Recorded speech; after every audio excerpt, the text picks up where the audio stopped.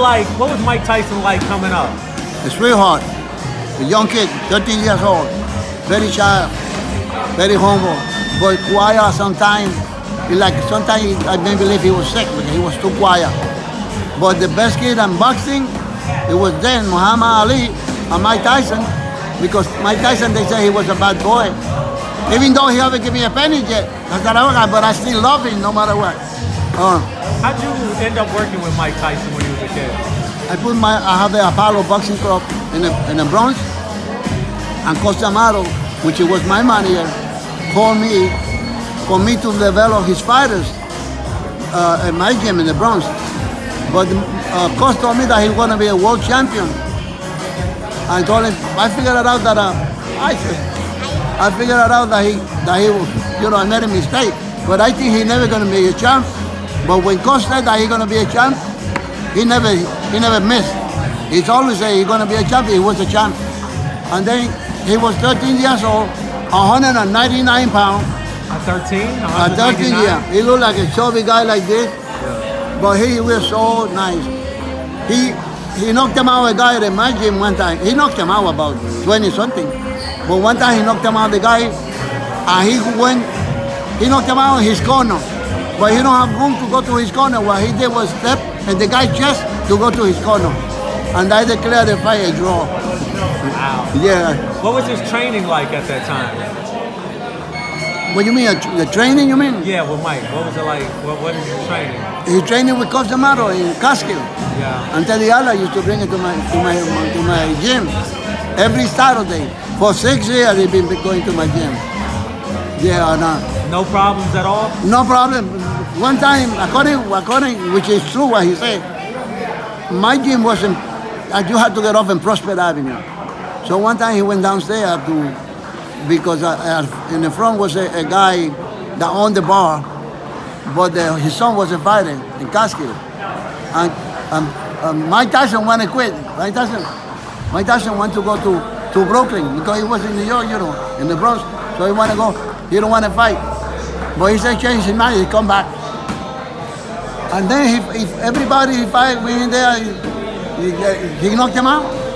Did he ever have any tough sparring matches? We got a tough one, but he always a victory. That guy was good since the beginning. Did he pretty much knock out all his sparring partners when he was younger? Yeah, he was terrible. He's like a mule. That kid, he learned so fast.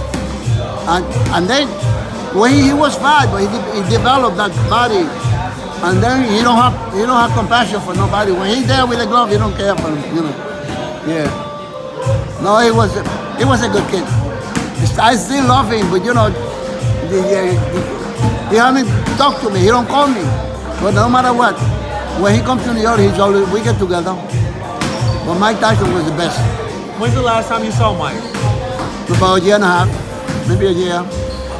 When they have a party for the champion from England, what was the guy named that beat him? The big guy from England. Lennox Lewis. Lennox Lewis. They had a party for Lennox Lewis. I saw him there. Yeah. It was about a year and a half. Who else did you work with back in those days at your gym? Oh, my gym? Well, I work with a lot of fighters. I used to have my own fighters. From Diablito Valdez, I got Carlos Ortiz. I work with Pini Paciencia, or Buddy McGirt. If I'm going to name... Buddy McGirt was trained at your gym as well? No, but I used to work with him as a professional. Buddy McGirt fought my guy in the gym, he lost. The first, in amateur, he lost with one of my guys. Julio was my guy, he been in my gym.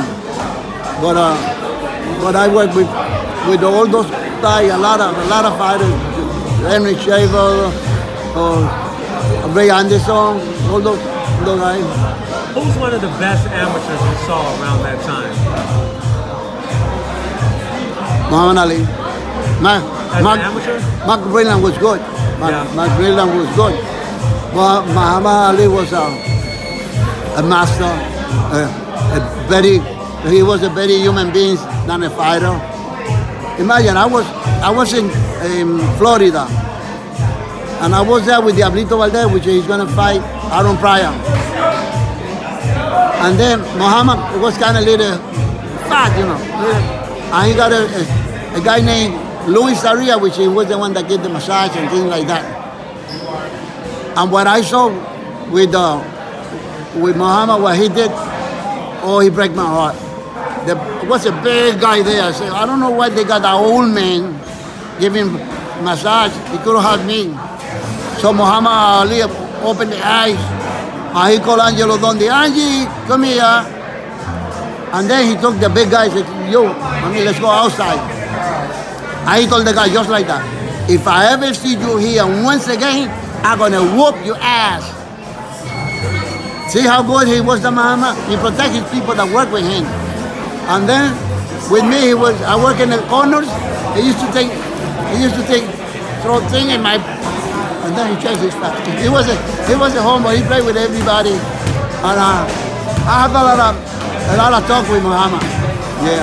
What's your fondest memory of Muhammad Ali? Well, that memory, what I told you, that's one of the biggest ones. And another one in Cleveland. In Cleveland. Why owe you money, Nelson? For the lady? Yeah. Your father. Cuando? My money, because a Lannister always pays his debts. Yeah, thank you. Thank you. So what happened, I was in Cleveland, and he's supposed to come to New York, and from New York to Newark. But I never bothered Muhammad.